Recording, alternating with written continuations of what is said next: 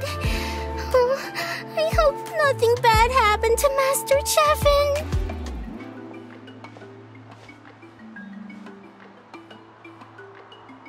Hey, that little kid is crying. Wonder what happened. Let's go check what's wrong.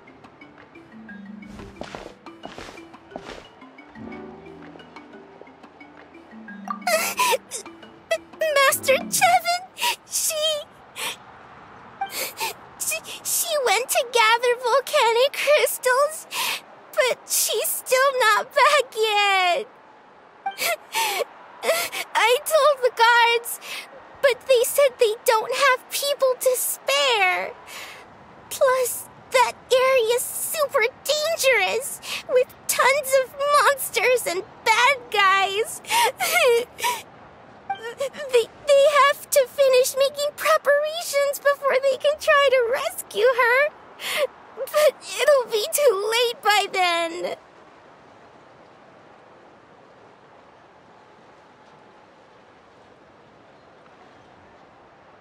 So, you'll help?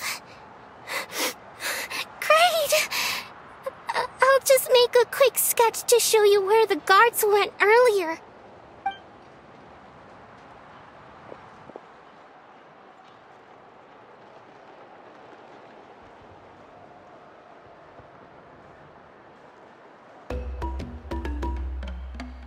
They said Master Chevin might have stopped around here.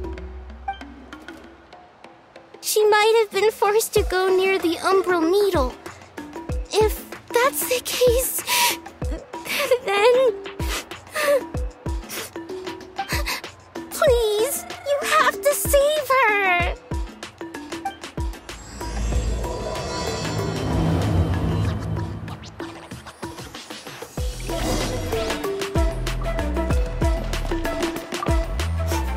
Please help me save Master Chevin!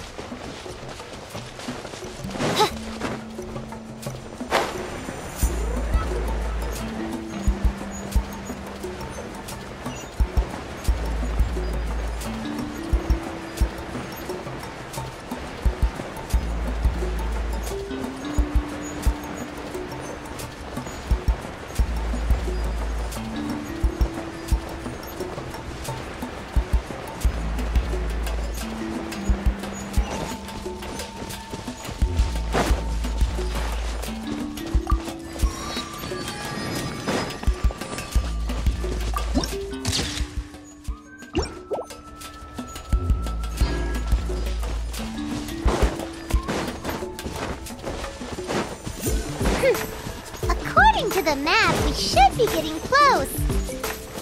Let's search the area. Stay on your toes, though, traveler. Get away from me! Look, over there! Is that Master Chevin?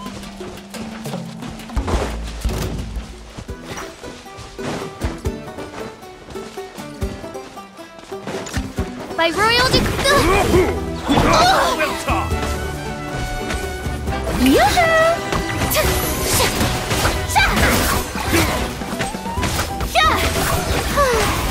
Where did you come from? So strong! Let's get out of here, boys! Run! Leave the stuff if you want to live! Drop all of it! Well, they didn't put up much of a fight.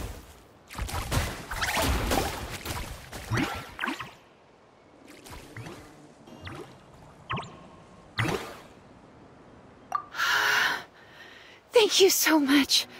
I thought I wasn't gonna make it down this mountain alive. Saved by the Traveler. Guess my luck's not too bad today. Sorry. Let me introduce myself.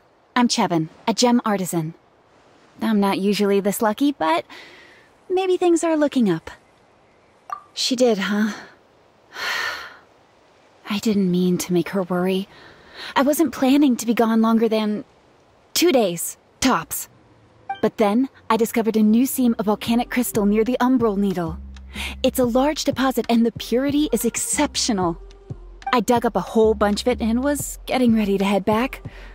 But the phlogiston within the crystals attracted monsters.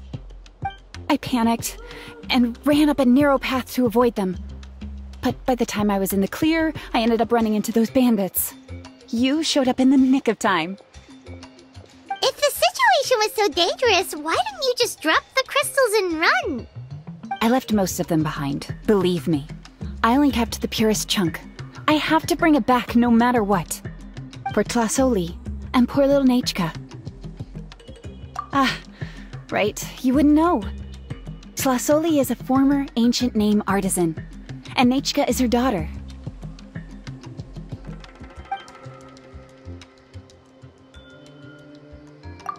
That's right, or, well, she used to. Now she just handles regular forging commissions.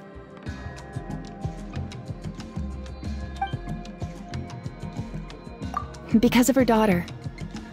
Poor Nechka contracted an awful illness, and Tlasoli put everything aside to take care of her. Even as Nechka's illness grew worse, Tlasoli never gave up. Like a torch in the night, she was determined to burn bright, even as darkness encroached from all directions. Still, all's well that ends well, thanks to the doctor's medicine and the Great Spirit's protection. Nechka's flame was rekindled. Her condition has been slowly improving ever since. She's still weak, of course, and has to recuperate at home. But she's well enough to write letters already. She often writes to Xilonen, apparently. Her dream is to become an ancient names forger, just like her mother. Her birthday's in a few days, so Tlasoli asked me to find a pure volcanic crystal to give her as a present. Yeah, talk about an important chunk of ore! What a nice gift! Paimon hopes it helps her feel better. I'm sure she and her mother appreciate your well wishes. All right, let's head back. I'm sure Imish is worried sick. Actually, why don't you come with me to visit Tlasoli tomorrow? It's all thanks to you that I managed to bring back the crystal. You deserve a reward for helping us protect something so significant. That's right! A good mood makes for a quick recovery! And of course, we wouldn't say no to a little gift. Don't worry, something tells me you'll like this one. But I'll let Tlasoli tell you what it is herself.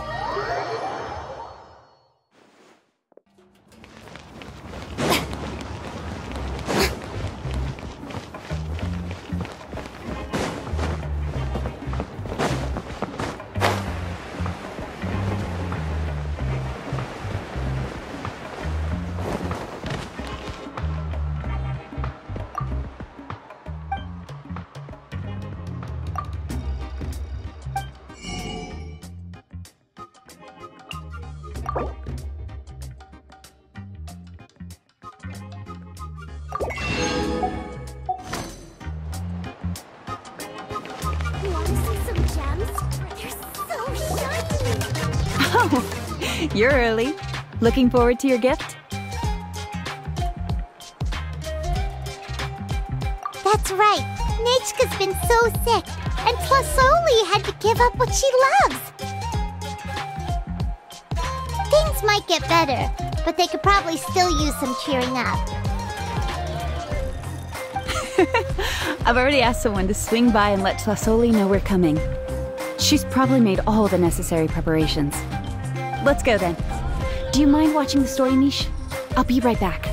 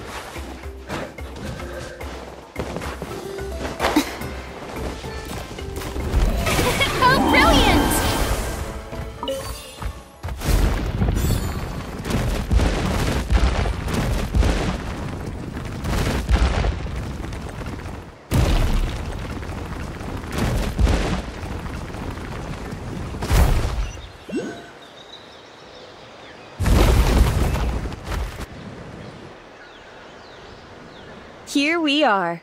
Nice house, right? Give me a sec, I'll go knock.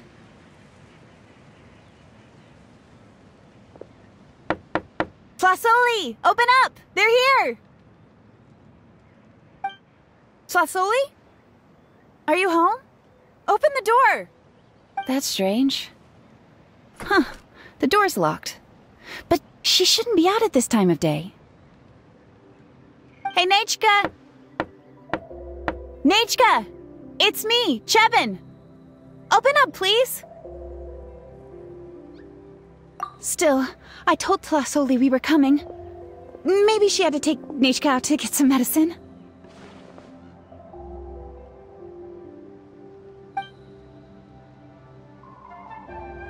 Hey, what's that over there? Looks like a Tapetlosaur nest. That's right. Tlasoli has a Tapetlosaur companion. If I remember right, its name is Iengu? When she was still in the forging business, she'd often have Iengu help with some digging work. But since Nechka fell ill, she hasn't let it dig much recently. Wait a minute. What the... This place is a mess! Iengu's nowhere to be seen either. Whoa, look at all these broken boxes! Something terrible must have happened.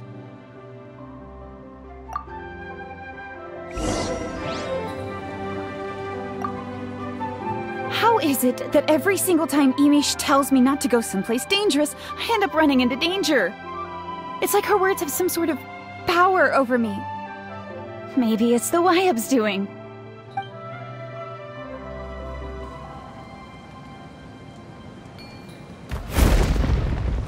The tracks end at this cliff. Could the Tapetlosaur have climbed up the mountain? Let's head up there and see.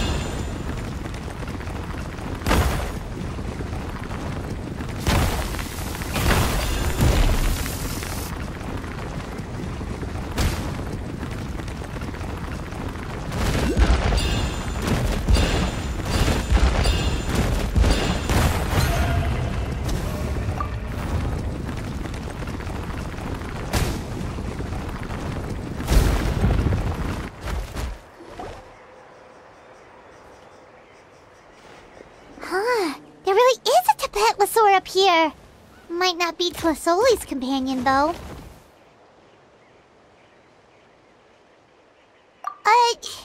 Paimon still doesn't see any sign of Tlasoli. Hey, Traveler! Paimon!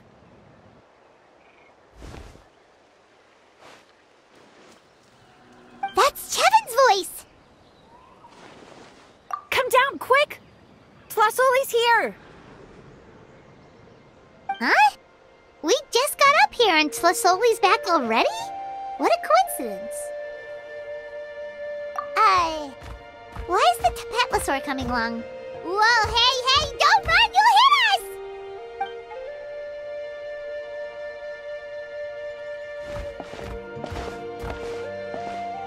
Yangu, come here.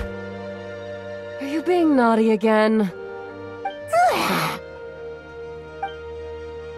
Oh, that's a good Saurian. Oh, you must be hungry. Sorry. I'll whip up something for you later. All right, run along and play now. I'll come along in a sec. Sorry, you two. I was waiting for you at home when Hka... Well, she snuck out and ran off by herself. She said she just wanted to pick some flowers for our guests.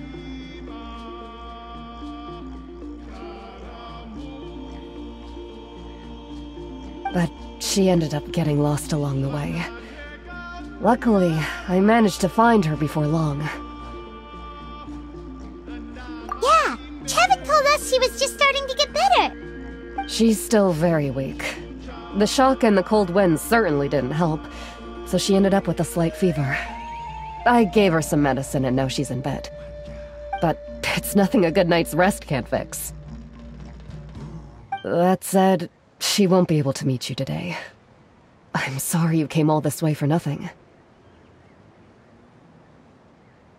Don't worry about it. We know she's still recovering. Chevin told us how serious her illness was. Her health definitely comes first. We were just dropping by to check on her.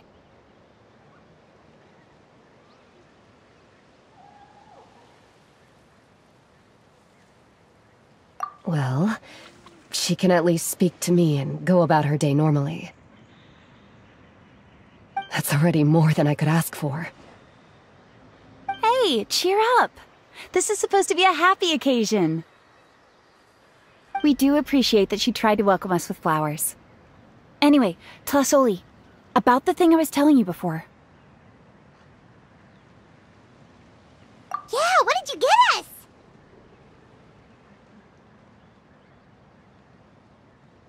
Well, it's a blaze gem inscription. I made it from the purest ore, so it's almost completely resistant to erosion. The techniques used to make it are all rooted in ancient name forging.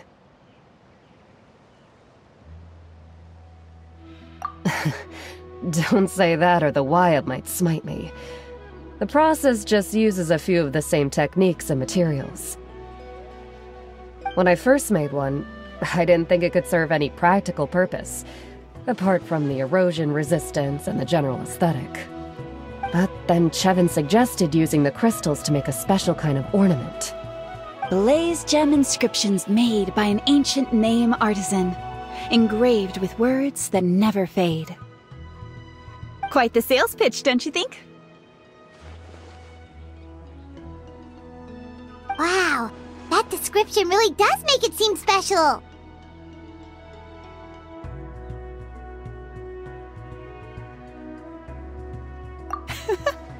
Tlasoli's blaze gem inscriptions really are special, though. Word of mouth isn't always reliable. As information gets passed along, it becomes incomplete, forgotten, and sometimes even distorted.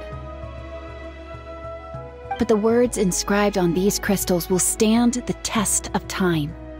The inscription will never deteriorate, and the meaning will never get twisted. It's the perfect gift for a dear friend or significant other. You could even pass it down to younger generations.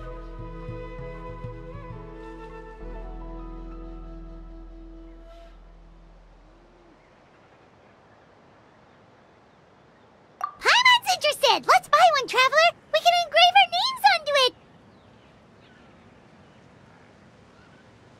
Then, once we find your brother, we can get him to add his name as well!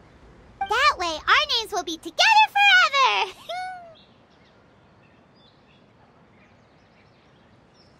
You deserve it. You saved me. And Nechka's birthday present. It's the least I can do to repay you. Chevin, I thought I told you. Don't you start acting shy too, Tlasoli. It's a great gift. I know how much work goes into one of your Blaze Gem inscriptions. Well then, thank you both. I'll have it ready as soon as possible. Then, I'll have you do the inscription yourself. Nechka should be well by then. She'll be very excited to meet you. Whoa, let's not get ahead of ourselves. We don't even know how expensive that would be. You sure we have enough travel funds? Hold on, this isn't part of some scheme to make us spend all of our mora, right? Chevin? You never know. You do look like you have some savings to spare. No, don't listen to that traveler. You'll end up losing all your mora. In any case, it's up to you. Oh no, it's the Tapatlosaur again! Quick, someone stop it! Paimon doesn't want to get run over again! Also, if you don't mind, Tlasoli, I'd like you to help me repair my Blaze Gem inscription. I dropped it when I was attacked earlier. The rope and clasp both snapped, so I haven't been wearing it. I tried fixing it myself, but I just couldn't get it to stay. Could you help? Just leave it to me. I'll make it as good as new. Thank you, Chevin, for going all that way and... It was nothing. We all just want Nechka to get better. You're right. Miangu, behave yourself. I'll feed you in just a second. I'll have Chevin contact you once everything's ready, Traveler. Maybe we'll even line it up with Nechka's birthday. We can even have a little party. Oh, that sounds great! We'll look forward to all the good food, and we'll make sure we're ready to eat. Anyway, see you around, Tlasoli! Look after yourselves. Nechka is going to be so happy to meet you.